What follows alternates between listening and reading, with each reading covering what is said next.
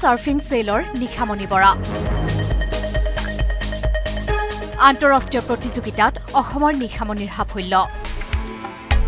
অসমীয়া ক্ৰীড়াপ্ৰেমীৰ বাবে নতুন এই উইণ্ড সাৰ্ফিং খেল এই উইণ্ড সাৰ্ফিং খেলত অসমৰ লগতে উত্তৰ পূৰ্বাঞ্চলৰ প্ৰথমগৰাকী মহিলা সেলৰ হিচাপে পৰিচিত হৈছে সৰুপথাৰৰ নিশামনি বৰা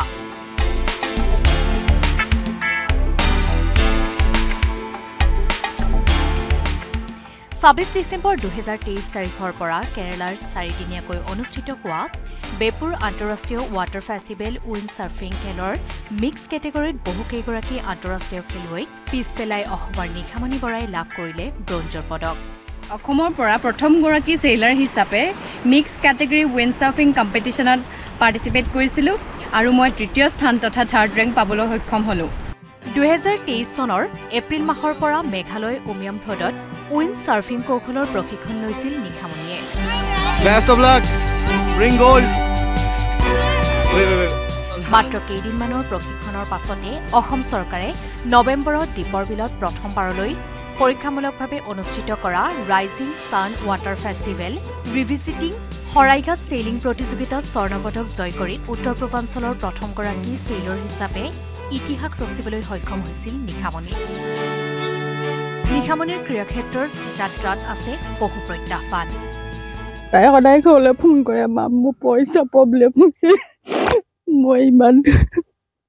পৰা ধাৰ কৰি পইচা যেনে পঠাই আছো ঘৰখনৰ অৱস্থাটো ইমান এটা ভাল নহয় মই অনুৰোধ কৰিছোঁ আমাৰ অসম চৰকাৰক আমাৰ সমষ্টি বিধায়ক ডাঙৰীয়াক তেওঁক যাতে আগুৱাই নিয়াৰ কাৰণে যথেষ্টখিনি যিখিনি প্ৰয়োজন তাৰ সামগ্ৰী এইখিনি যাতে সহায় কৰে মই পুনৰবাৰ আহ্বান জনাইছোঁ তেওঁলোকক এতিয়া সকলোৰে আশা নিশামনি আগুৱাই যাব সৰুপথাৰৰ জীয়ৰী লাভলিনা নয়নমনিৰ পাছত নিশামনিয়ে নাম উজ্বলাব অসমবাসীৰ এছিয়ান গেমছ অলিম্পিকতো অন্তৰ্ভুক্ত উইণ্ড সাৰ্ফিং খেলবিধত পাৰদৰ্শিতা দেখুওৱা নিশামনিয়ে ৰাজ্য চৰকাৰৰ পৃষ্ঠপোষকতাত লাভ কৰক প্ৰয়োজনীয় প্ৰশিক্ষণ সৰুপথাৰৰ পৰা Debashish Gautam report news 18 Assam north east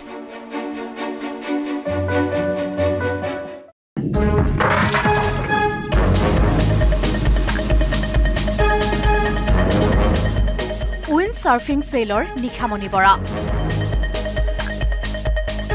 আন্তঃৰাষ্ট্ৰীয় প্ৰতিযোগিতাত অসমৰ নিশামনিৰ সাফল্য অসমীয়া ক্ৰীড়াপ্ৰেমীৰ বাবে নতুন এই উইণ্ড সাৰ্ফিং খেল এই উইণ্ড সাৰ্ফিং খেলত অসমৰ লগতে উত্তৰ পূৰ্বাঞ্চলৰ প্ৰথমগৰাকী মহিলা সেলৰ হিচাপে পৰিচিত হৈছে সৰুপথাৰৰ নিশামনি বৰা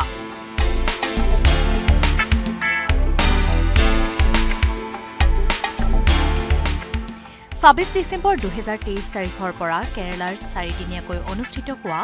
বেপুৰ আন্তঃৰাষ্ট্ৰীয় ৱাটাৰ ফেষ্টিভেল উইণ্ড সাৰ্ফিং খেলৰ মিক্স কেটেগৰীত বহুকেইগৰাকী আন্তঃৰাষ্ট্ৰীয় খেলুৱৈক পিছ পেলাই অসমৰ নিশামনি বৰাই লাভ কৰিলে ব্ৰঞ্জৰ পদক অসমৰ পৰা প্ৰথমগৰাকী সেলাৰ হিচাপে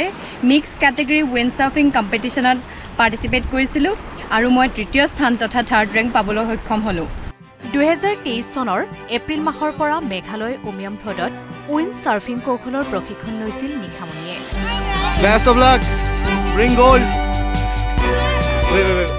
মাত্ৰ কেইদিনমানৰ প্ৰশিক্ষণৰ পাছতে অসম চৰকাৰে নৱেম্বৰত দ্বীপৰ বিলত প্ৰথমবাৰলৈ পৰীক্ষামূলকভাৱে অনুষ্ঠিত কৰা rising San water festival ৰিভিজিটিং Saraighat sailing প্ৰতিযোগিতাত স্বৰ্ণ পদক জয় কৰি উত্তৰ পূৰ্বাঞ্চলৰ প্ৰথমগৰাকী ছেইলৰ হিচাপে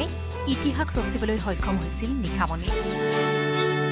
নিশামনিৰ ক্ৰীড়াক্ষেত্ৰৰ যাত্ৰাত আছে বহু প্ৰত্যাহ্বান তাই সদায় ঘৰলৈ ফোন কৰে মা মোৰ পইচা প্ৰব্লেম হৈছে মই ইমান পৰা ধাৰ কৰি পইচা যেনে পঠাই আছো ঘৰখনৰ অৱস্থাটো ইমান এটা ভাল নহয় মই অনুৰোধ কৰিছোঁ আমাৰ অসম চৰকাৰক আমাৰ সমষ্টি বিধায়ক ডাঙৰীয়াক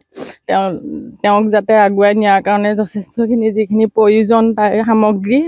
এইখিনি যাতে সহায় কৰে মই পুনৰবাৰ আহ্বান জনাইছোঁ তেওঁলোকক এতিয়া সকলোৰে আশা নিশামনি আগুৱাই যাব সৰুপথাৰৰ জীয়ৰী লাভলিনা নয়নমনিৰ পাছত নিশামনিয়ে নাম উজ্বলাব অসমবাসীৰ এছিয়ান গেমছ অলিম্পিকতো অন্তৰ্ভুক্ত উইণ্ড চাৰ্ফিং খেলবিধত পাৰদৰ্শিতা দেখুওৱা নিশামণিয়ে ৰাজ্য চৰকাৰৰ পৃষ্ঠপোষকতাত লাভ কৰক প্ৰয়োজনীয় প্ৰশিক্ষণ। সৰুপথাৰৰ পৰা Debashish Gautam report, news 18 Assam north east.